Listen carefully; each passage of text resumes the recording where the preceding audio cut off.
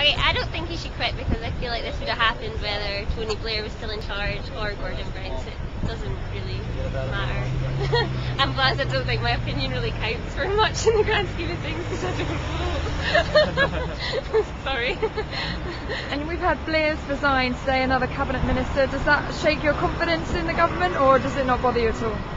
No, it doesn't, because I think it's easy enough for David Cameron and all the other leaders to say what they would do, but regardless, even if they were in charge, the recession would have happened. Nothing would have happened differently. It's a worldwide recession, so it can't. No, doesn't matter.